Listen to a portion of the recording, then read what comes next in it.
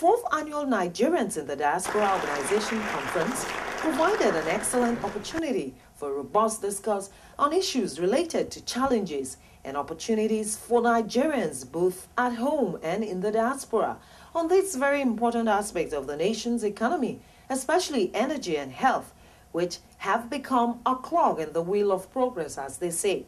In many cases, we're our own worst enemies. Our people even try to sabotage that effort. Because right now, some few people are making a whole lot of money out of the horrible condition of power system in our country. But I guarantee you that our President, His Excellency Dr. Goodluck Jonathan, he is committed.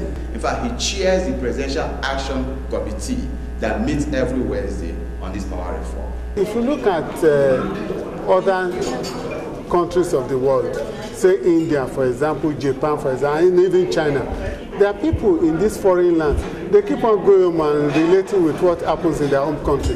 And you could now witness the tempo of development in such countries. That is what we expect from Nigerians in diaspora. Acting High Commissioner of Nigeria to Canada, Mrs. Katien Jagdin, in a goodwill message said, Nigeria has entered its proud moments of national renaissance, and the time is right for diasporan entrepreneurs to invest in the economy. Representative of the head of service of the Federation, Mrs. Temitokpe Adeniji Adeleye, says the reforms in the public sector will facilitate the process of the collaborative efforts.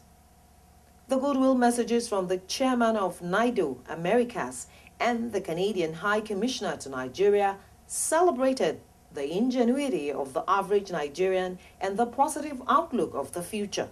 In Toronto, Ontario, Canada, Joy Siabu.